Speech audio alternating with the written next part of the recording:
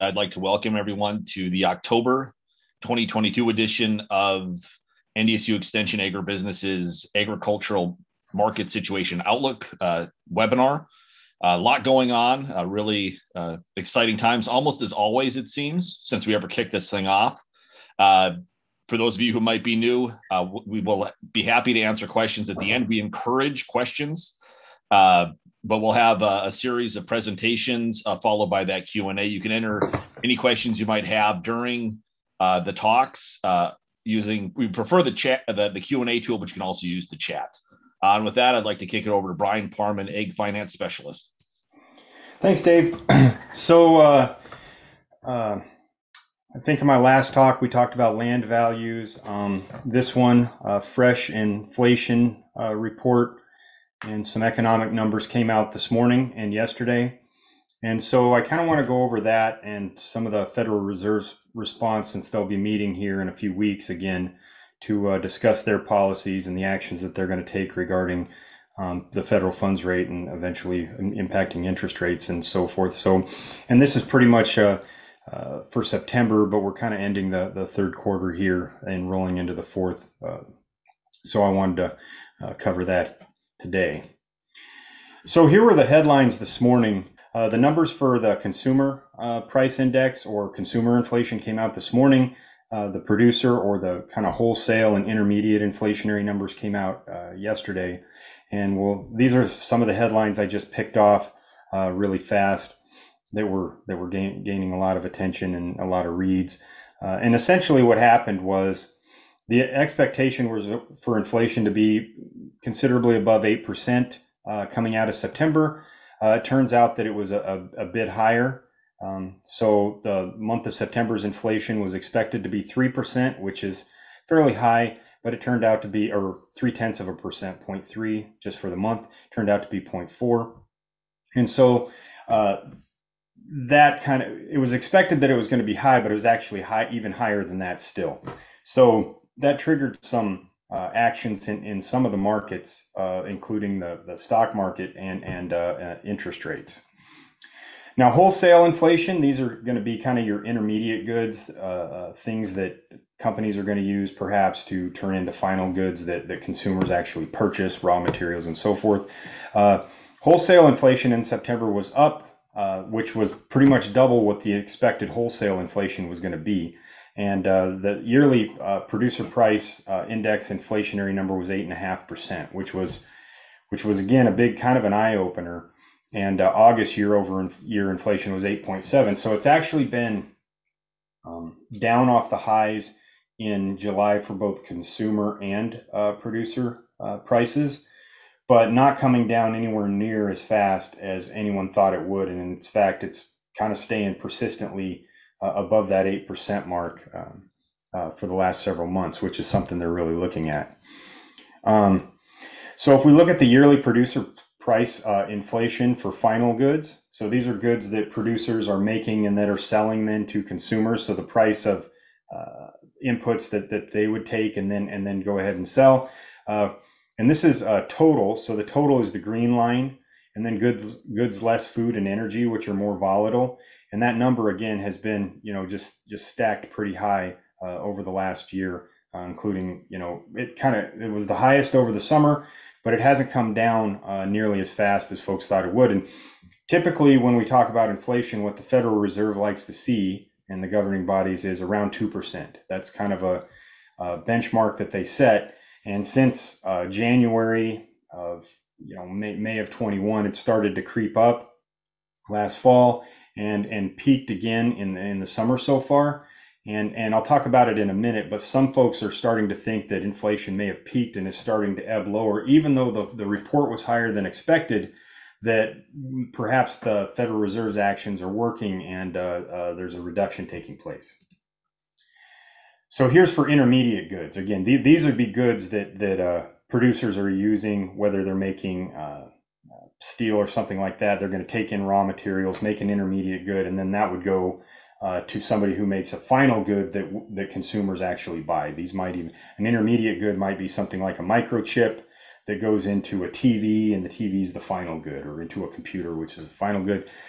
And that inflationary number again peaked earlier last year and has been kind of coming down. It resurged again in the summer, but still remaining fairly high as well. So here is the 12-month percentage change for consumer prices. And the lines are kind of similar in color, I understand. But the all items less food and energy, that's what they call core inflation. That's staying up, getting closer to 6%. And overall inflation, which does include food and energy being a big driver, and food, both of those are well above the core inflation number, has showing to stay in that 8.2, 8.3% range for the month of September. And again, I wanted to just show this. This is the year over year for the major items that go into the inflationary number. So you got all items on the left, that's in the red. Food is blue, and so it's been up over 10% year over year.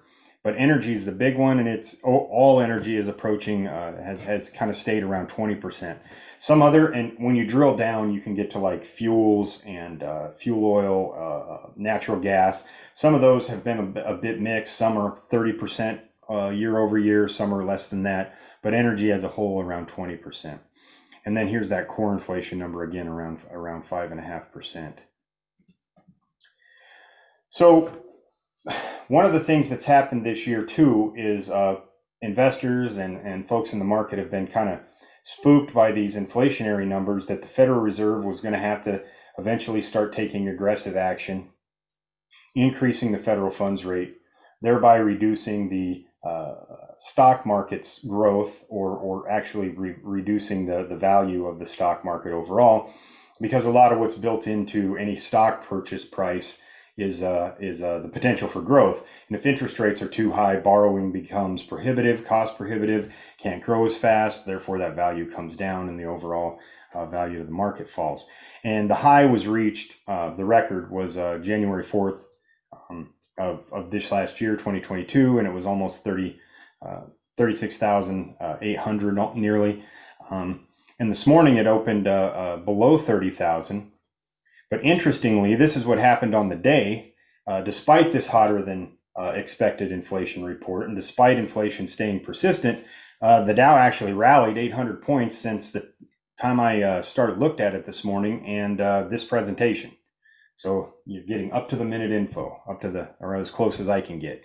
And the belief with that is that folks in the market are starting to think, at least this was the explanation that the best explanation I could find was that a lot of people are thinking that inflation's peaked, that we're possibly on the backside of it, and that these aggressive Federal Reserve actions aren't going to have to continue too much longer.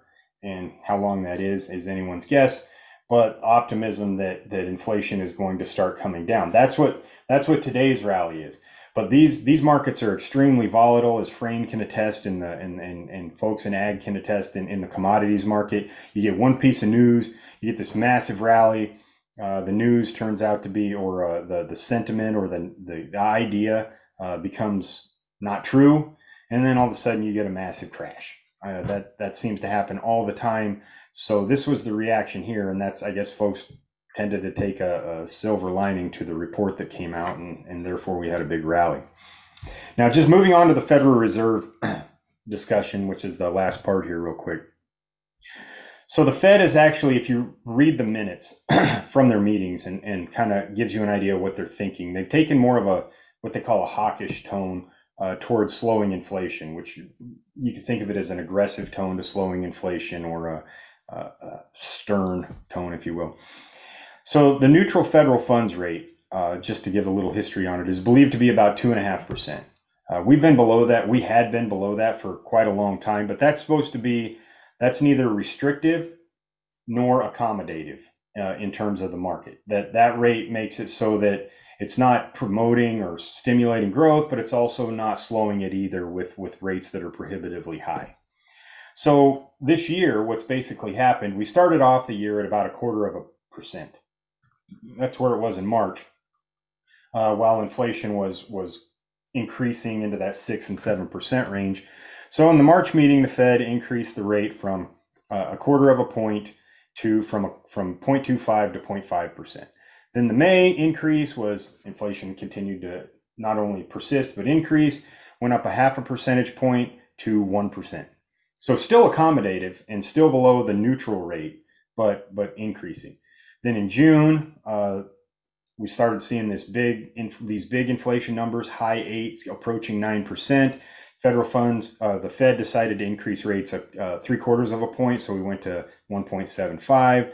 Then again in July, another 0.75 of a point increase to 2.5%, and then in September, another 0.75 of a point increase, and this is where we sit now at this 3.25%, which is considered to be restrictive or more hawkish. And then the expectations for the November meeting right now, and this changed dramatically. There was kind of a split on if they would increase it in a few weeks, 0.75 of a point or half a point. And if you do the 0.75 of a point increase, it goes up to 4. And so this is the percentages based on the market expectations of what the Fed's going to do. And 97% of people believe that deal with this all the time and are watching this in the financial sectors, that they're going to do a 0.75 of a point increase in the next meeting, especially given the most recent inflationary number. And so it's going to drive it up to about 4%. And a small minority think that maybe they'll do even more, like an entire percentage point. Now, looking forward, and this is the challenge with it, it's not that the market is unsure what the Fed will do. It's that the market's unsure what the inflationary number is going to be for over the next few months, how high inflation is going, or how long it's going to persistently stay where it is. And they kind of expect the reaction to be that 0.75 of a point increase if it stays high. So that's why you get these percentages. So this is for February. And before this morning's numbers came out, 5% to 5.25% wasn't even on the table. And a minority thought that it would be 4.75 to 5% by February. Now that's become a majority, and then all of a sudden this became a real possibility to some in the market that it's going to be over 5.25. And it seems like you probably don't track this as often as I do and look at it before these numbers come out, but it's really interesting to watch how this has shifted to the right. If you go back and look at this same chart in the summer, there was zero chance, that it would even be 4.5 to 4.75%. The likelihoods were in the threes for February, 3.5%. But as this inflation has persisted month over month over month, the expectation for the federal funds rate has just continued to shift higher and higher and higher as the year progresses. So then what does that really mean? Well, right now we're looking at about a 7% interest rate for 30-year mortgages. And I use those as a proxy for, what farmers might get on farmland. I know it's not exactly a one-for-one deal, but as they're increasing, other interest rates tend to increase with it as well. And the 30-year is something that's tracked a lot more heavily than some of the ag loans. But 7% is just about where it's at right now for a 30-year, a 15-year around 6, and then a 5/1 ARM around 5.8. And the relationship continues, is pretty strong between what the Fed does, the 10-year note especially, and 10-year yields actually crested 4% for the first time in 14 years this morning when this inflationary number came out.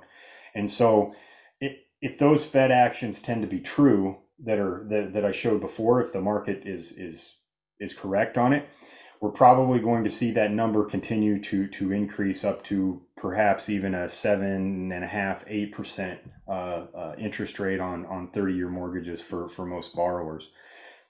So that's something to watch, especially as we head into next year. We're talking about operating notes. We're talking about new equipment purchases, land purchases, big ticket items that you're going to pay over time. That's going to have an impact. And it's been quite a long time since anyone has had to worry about interest as a real cost in terms of expansion and borrowing.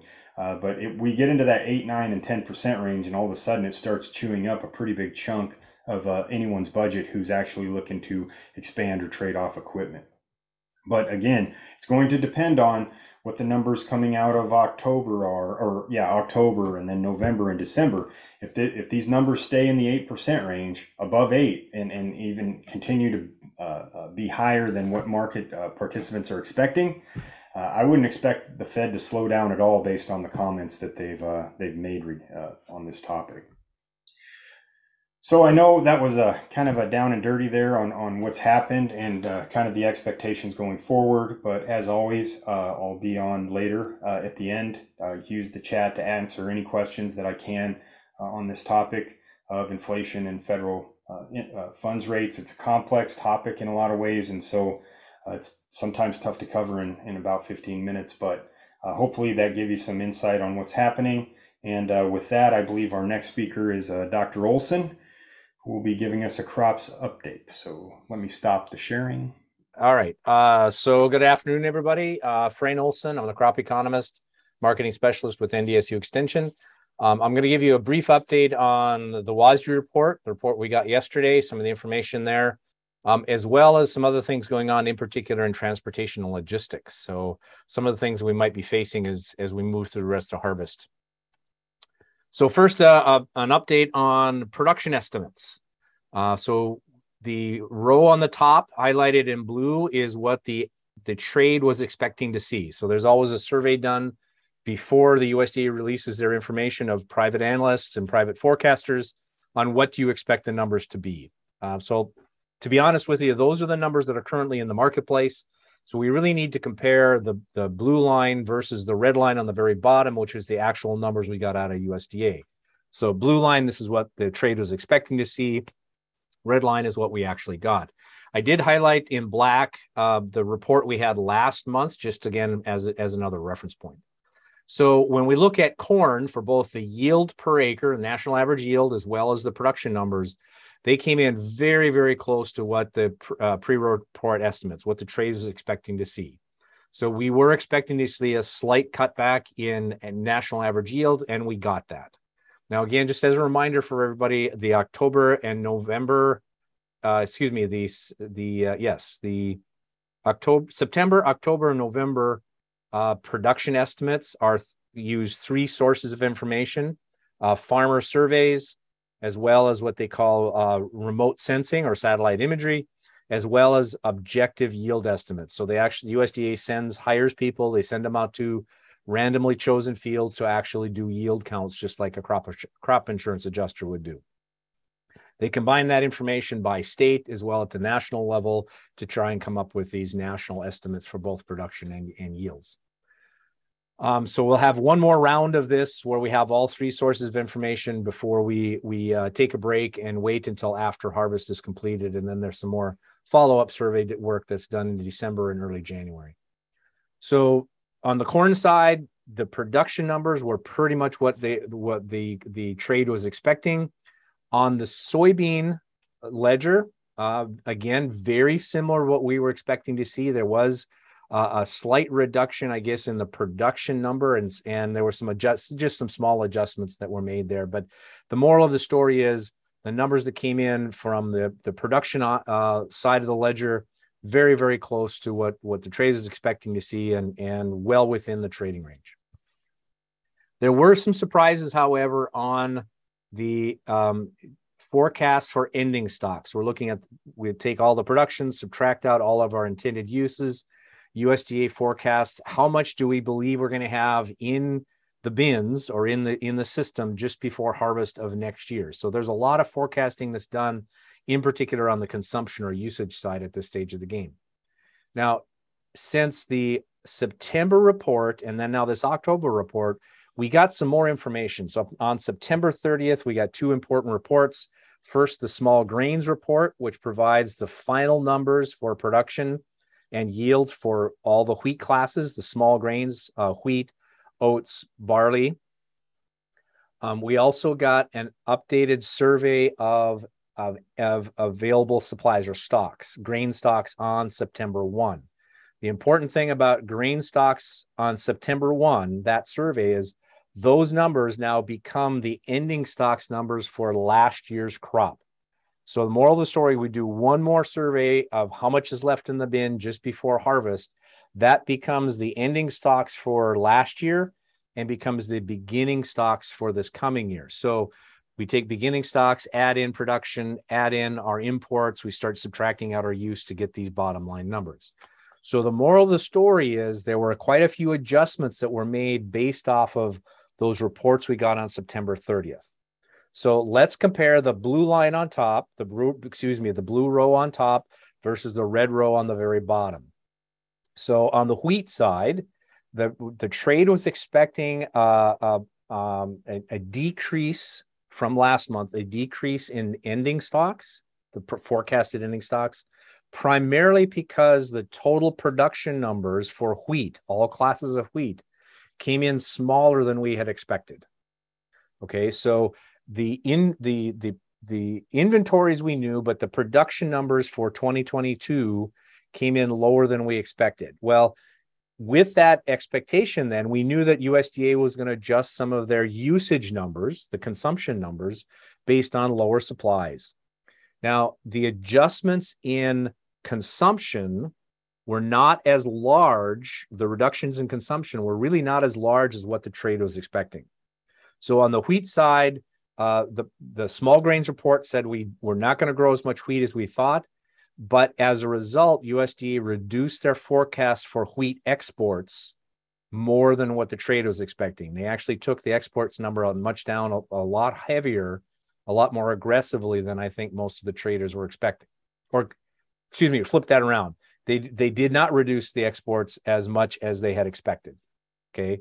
So the moral of the story is, bottom line, we have right now projected more ending stocks than we first expected. Therefore, this report yesterday came out was slightly negative for the wheat complex.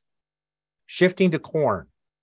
On the corn side, if you look at the blue number versus the red line, again, our ending stocks numbers were a little bit larger than what the trade was expecting. Notice that we have a very wide range. If you look at the highest trade estimate and the lowest trade estimate, that's a pretty wide range. We're still well within the range, but we're a little bit higher than what the average trade was expecting.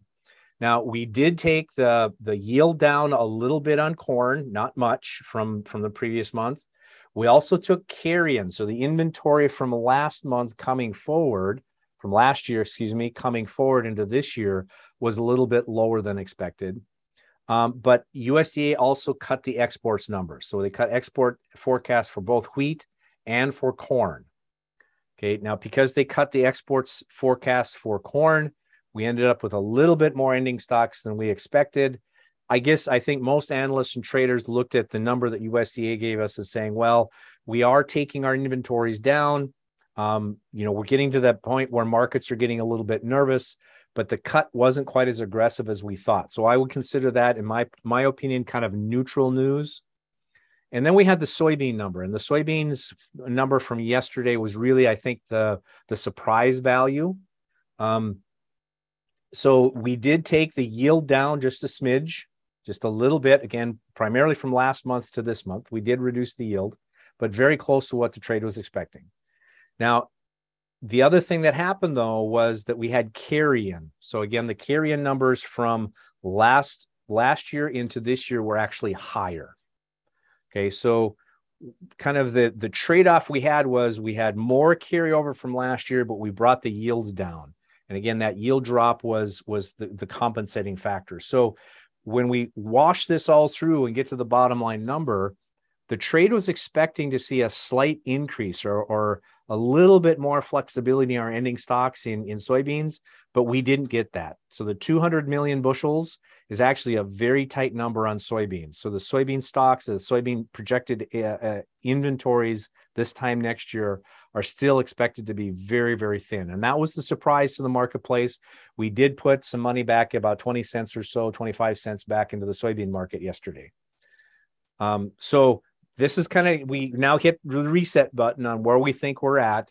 We'll watch what's going on in the marketplace as we move forward. And of course, about this time next month, we'll get another update on primarily not only the yield numbers, and I expect some minor adjustments on yields, but then more importantly, some of the consumption numbers, the consumption numbers. So what does all this mean for the markets and what the market expectation is? So this is the December corn futures. I pulled this chart at about 8 o'clock-ish this morning.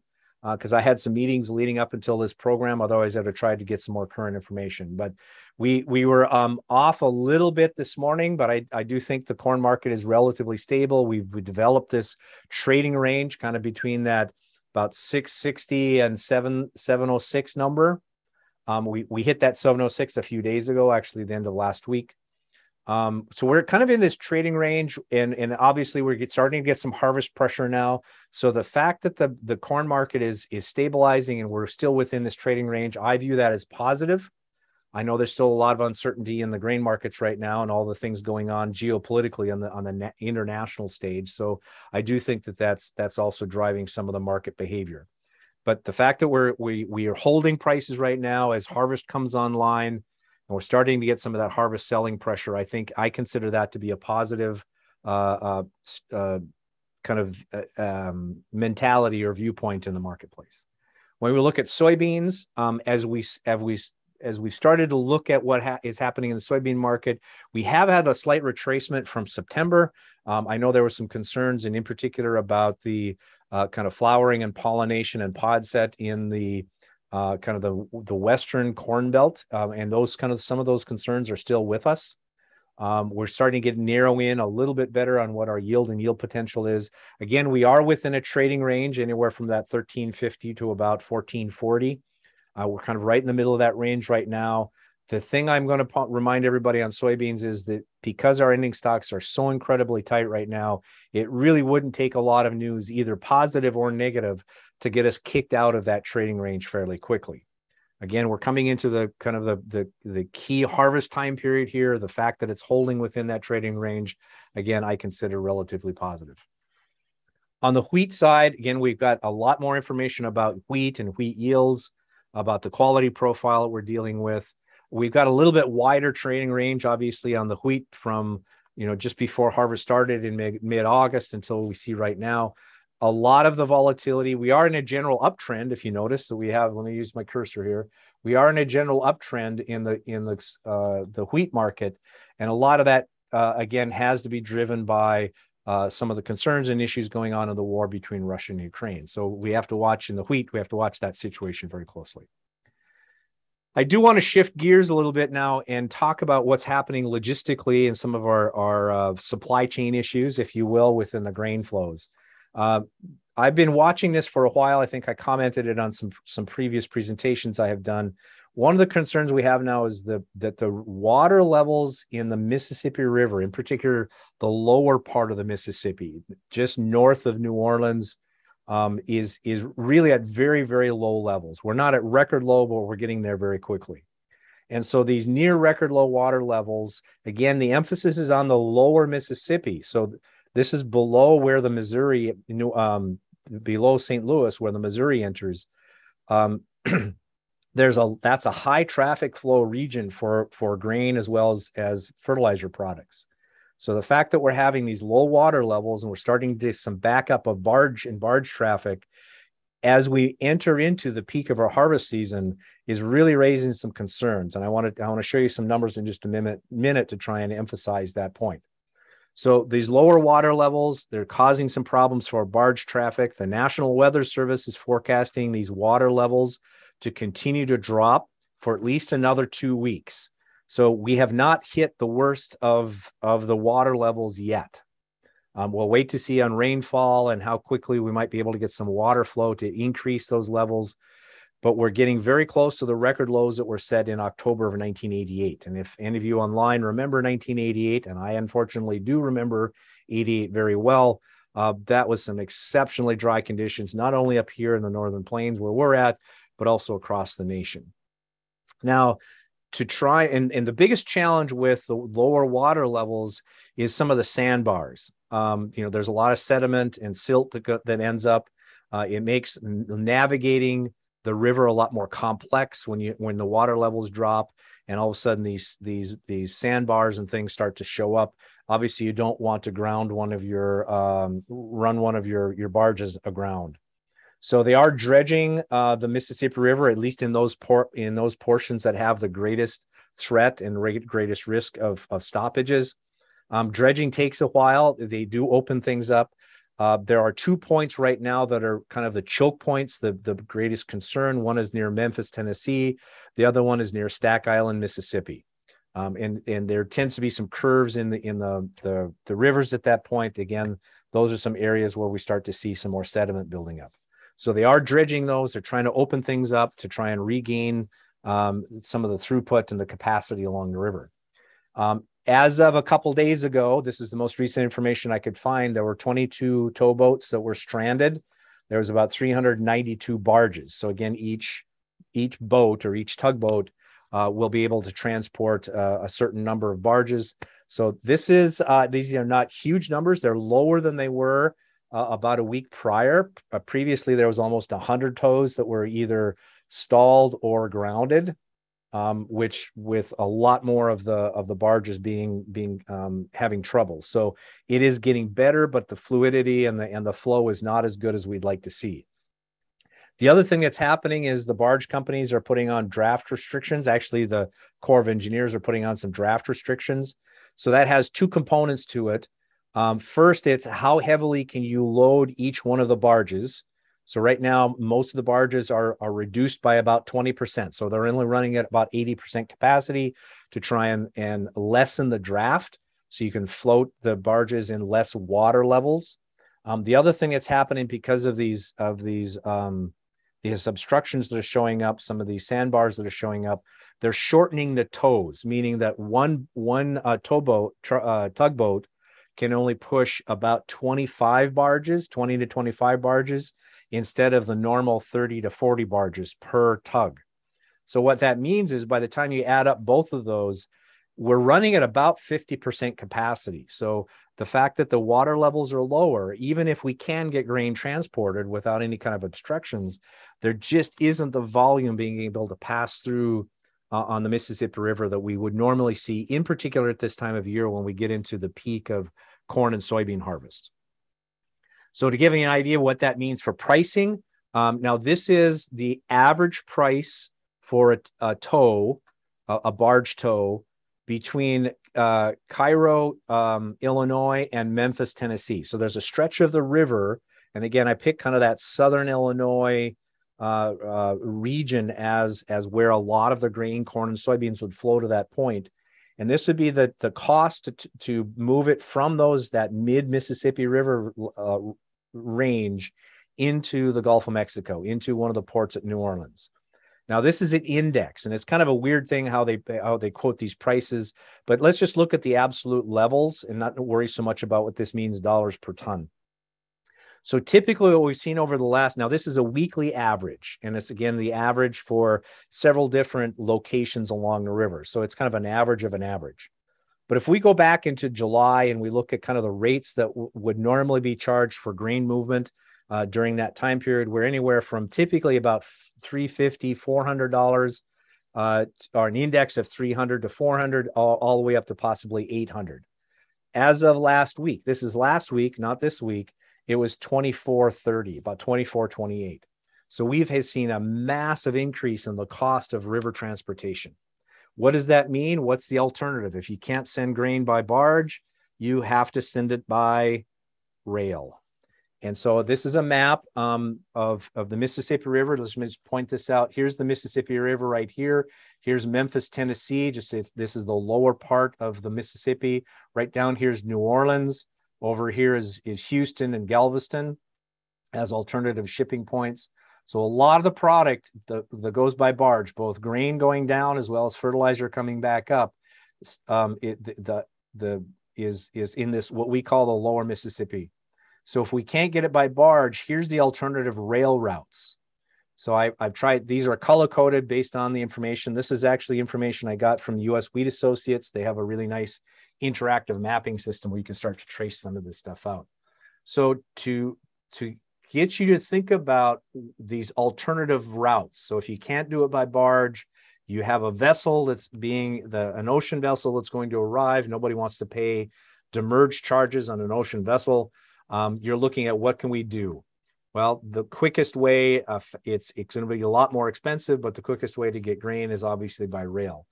So the blue lines, especially here in the western portion in Texas, that's the BNSF lines. Green lines, so it'd be the green lines like running through Arkansas and Louisiana. That would be Kansas City Southern rail line. The pink would be UP or Union Pacific. The gray, which is over here, would be Norfolk Southern. And then the purple is CN or Canadian National. So this would be the purple line right here. I just want to give you an idea. There are a few rail lines that go directly into New Orleans and can go along the river to be able to load vessels.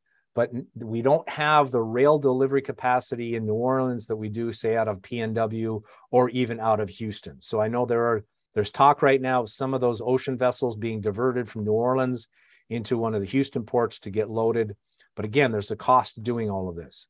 The reason I'm bringing this up is it's this blue one. If we start to see a lot of grain movement from let's say from the Iowa or Nebraska or Oklahoma into the New Orleans ports using the BNSF rail lines, that raises some concerns about what's that going to do to our freight rates up here in the Northern Plains.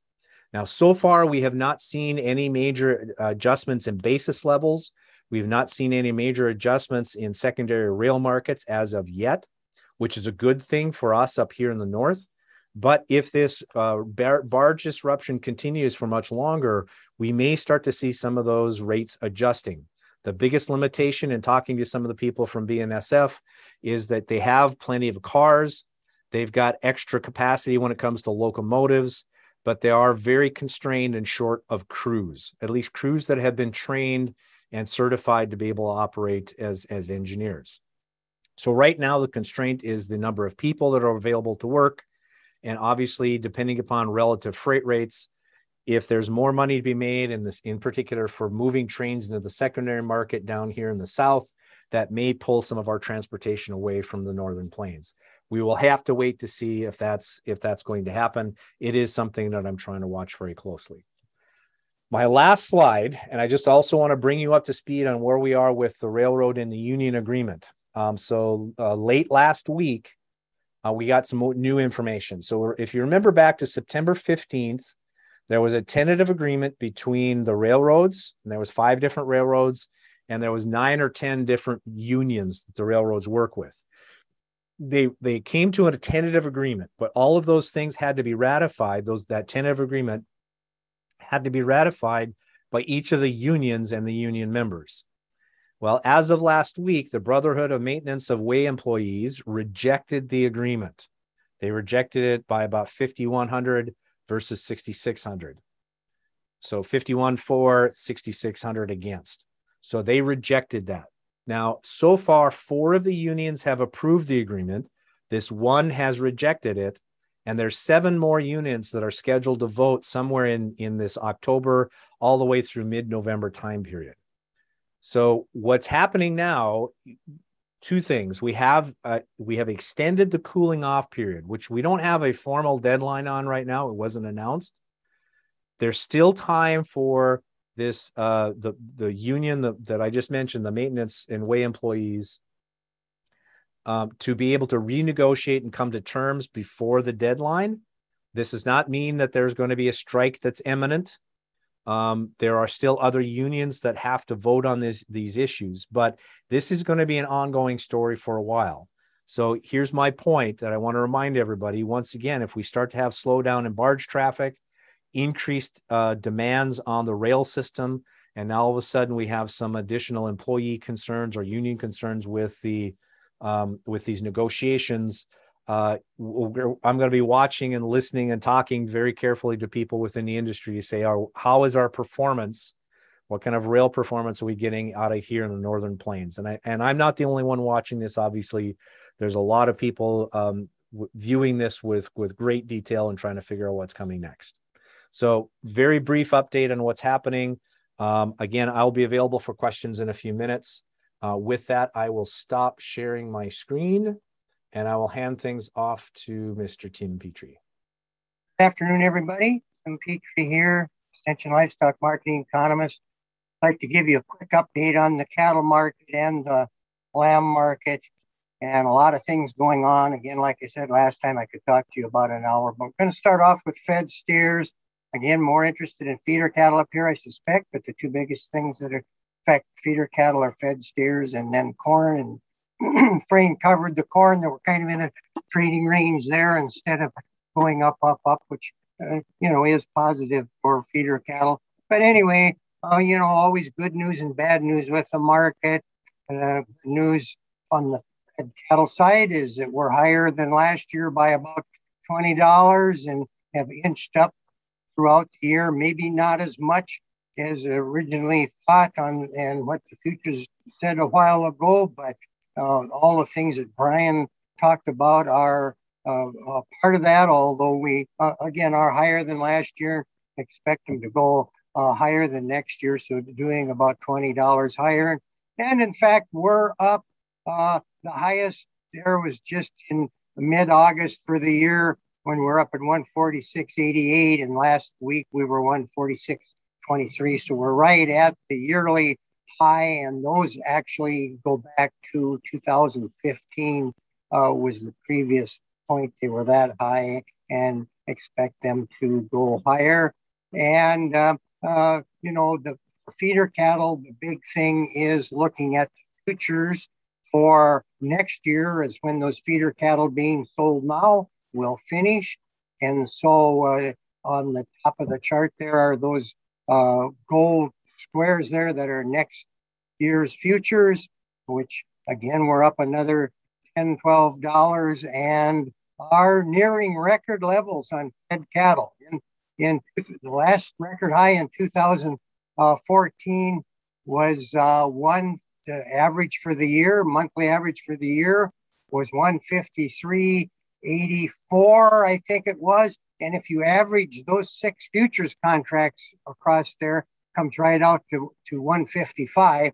So that would be a record year for fed cattle next year if everything comes through, but a lot of things affecting the market.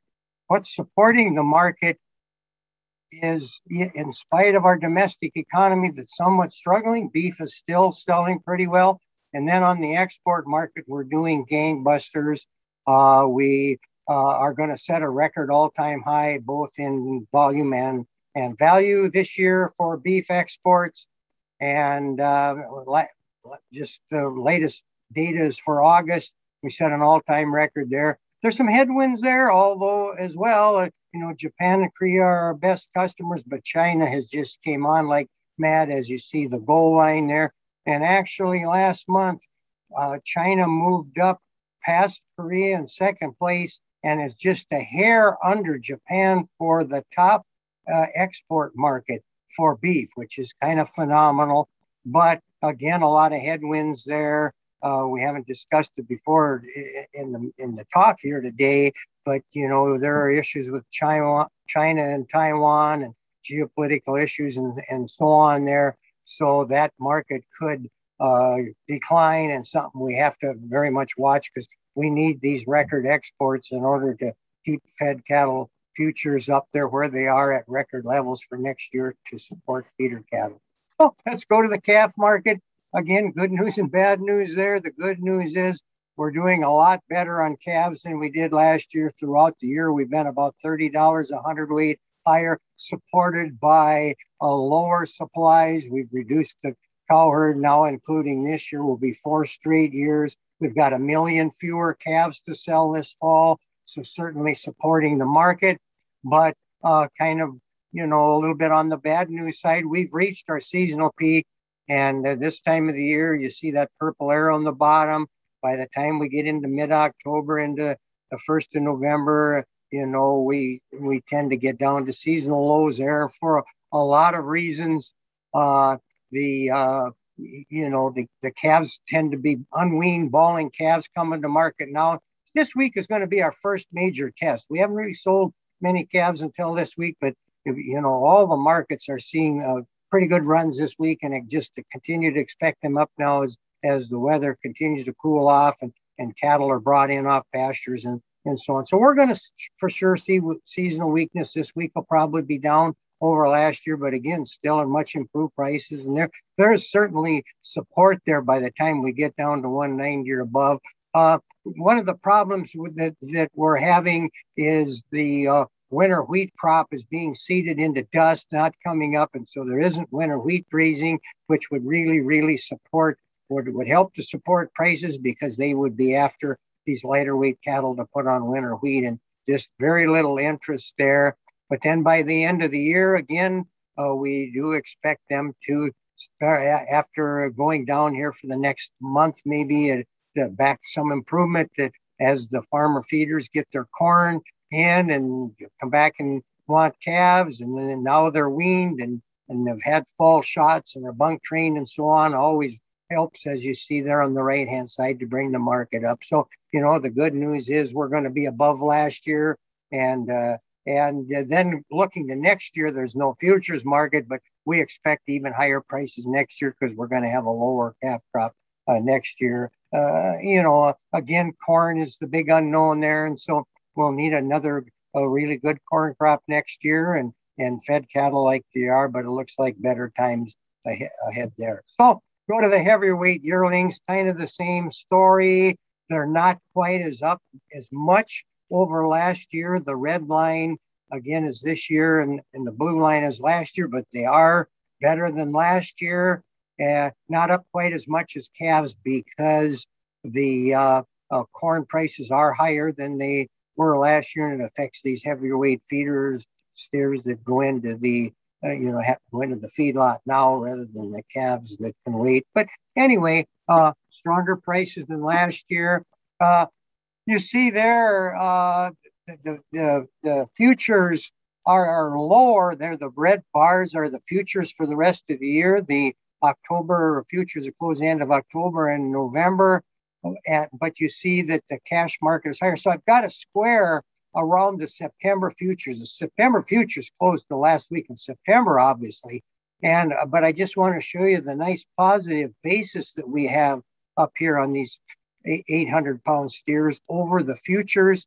And that's driven by a number of things. One, last time I talked to you about the difference between the Southern Plains and the Northern Plains, and we see a big difference in prices there. And so up here in the Northern Plains, we have a positive basis. Very dry in the Southern Plains, selling a lot of cattle, a lot of heifers coming to market that would have been replacement heifers. So that's affecting their market.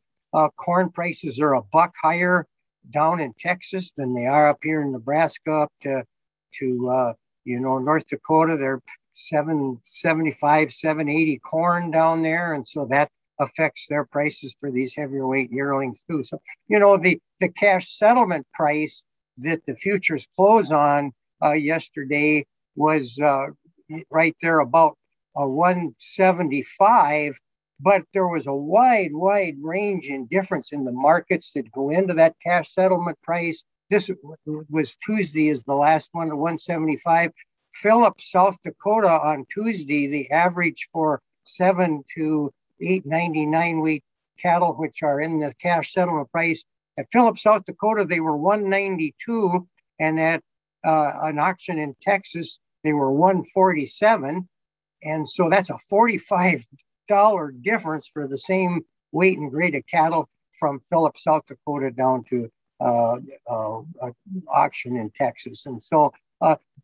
So the futures then settle at the average of all those markets, which averaged out to 175, but we're higher up here. And so I expect that to continue. So when we're looking at North Dakota prices, looking out at the October and November futures, we should do better than that on the cash market here. And then going up to next year, again, like fed cattle, we see higher prices throughout the year, above this year, getting right up there by the October or the September futures for next year, right up there at $200, indicating again the lower supplies that we're expecting, and that's keeping corn about where it is now.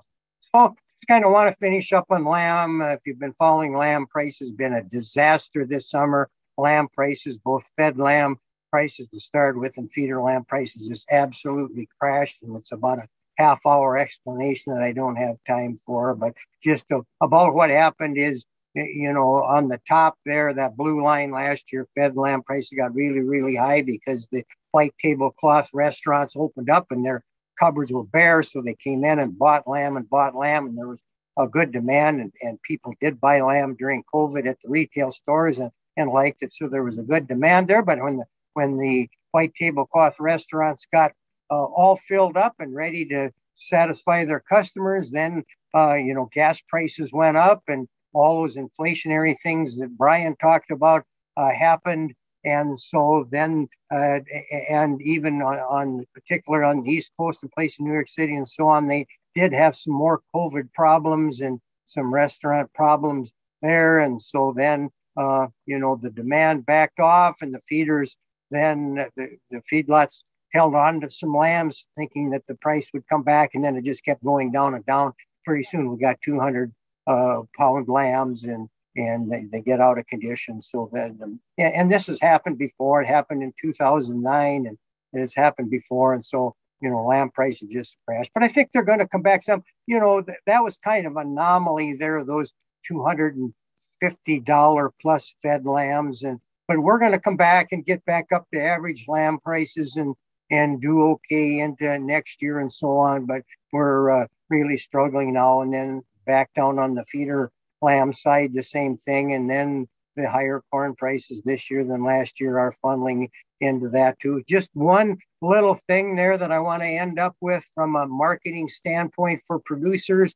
There still is optimism in the sheep industry. And so particular up here where in the Northern Plains, there's a demand for ewe lambs. And I just picked, Newell, South Dakota is having a sale today, but last week in Newell, you see circled there in purple, a nice premium for the ewe lambs that were separated off from the wethers and sold separately, $50, $60 in some places better. Bowman has had some premiums for ewe lambs. And so I think producers that have lambs to sell, check with wherever you sell, be it Aberdeen or Bowman or wherever it might be, and see if they would recommend you sorting off your ewe lambs from your wether lambs and trying to get a premium there. So with that, we'll turn it over to Dave.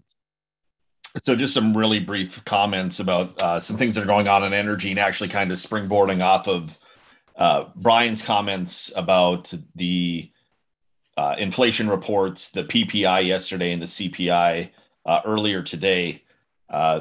First chart is just looking at motor gasoline supplied. So this is leaving the refineries and making it to that wholesale rack.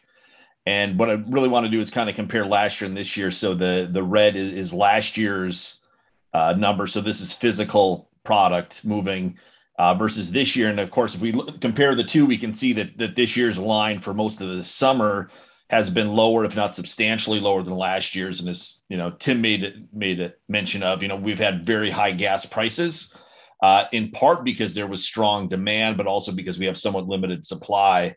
And so this is something, that, we would expect, but the big question is what's going to happen in coming months as we may be entering recession, if we're not there already, as prices remain high for gasoline. The one point I want to get across, and I know we talk about it pretty regularly, is the difference between prices and price levels and inflation. So, if we're talking about an individual price, like the price of gasoline, that doesn't necessarily mean, if that price goes up, doesn't mean that there's necessarily inflation in the economy.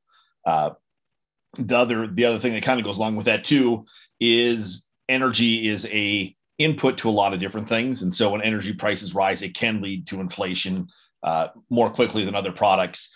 Kind of digging a little bit deeper than Brian did into the inflation numbers, just on the consumer side, because I think it's interesting. We actually saw a decline in energy prices last month, driven in large part because of the decline in gasoline prices. That's really because we left the summer driving season. And so those use numbers for the summer, which were already weak, are falling even more. And that's driving that higher line energy number. Power is a little bit more expensive, and the natural gas is even more expensive. And a lot of that, and that's really kind of surprising because it is, it's still summertime. We might, typically be getting ready for winter, filling up some storage, but a lot of that's being driven by what's going on in Europe. And again, looking at what's happened this last month versus the last year, of course, across the board, energy has been one of those big drivers of inflation, from, these different consumer products, just energy as a whole, has had this significant impact on the economy. A couple of things to follow, and I think that it follows naturally. USDA did cut 50 million bushels from ethanol use for this market year. Not really surprising. Question is how much further they might have to go. Right now, the expectation is still for significant ethanol production for the next bit here, almost a 12-month period. But if the economy really starts to dip, if those gasoline numbers really continue to fall, that number could be cut substantially. And we've actually seen a significant reduction in ethanol production in September and now into October, much lower than we thought. We were expecting a decline to some extent because the summer driving season's over. Also because a lot of corn ethanol refineries have switched to doing maintenance in late summer prior to harvest and the new crop being delivered. But it's even much lower than that. And so that's really kind of a cautionary tale, specifically for corn ethanol, but also for, transportation fuels in general. On the 5th, OPEC is announced it's going to start cutting production. So that should lead to higher prices, 1 million barrels a day, which is, about, a little bit more than 1% of global supply. So, I mean, it's pretty substantial and bullish for prices, which, compounded with the, already inflationary period that we're in really doesn't help. And then one thing really looking forward to the winter that I'm wondering about is what's going to happen with the price of natural gas, especially as it relates to home heating. I think that everybody should be ready for a really high heating bill this winter. Almost certainly the highest you've ever had, unless you just moved into an extremely energy efficient home, driven in large part by what's going on in Europe. The demand for natural gas globally is at historic highs. Really, we're getting into that period where deliveries are not going to make that much of a difference. There's only so much that we can do in terms of getting product to Europe as supplies from Russia are being cut. But those prices are going to remain, at probably near historic highs for this period of winter. And again, it's going to be interesting when we start getting our bills, especially if we have a cold winter. We could definitely see some shocking things. This might be one of those times where you actually notice that you're paying a bill for your natural gas because it could be a significant increase. Hundreds of dollars easily on a monthly basis. So that was the only comments that I had.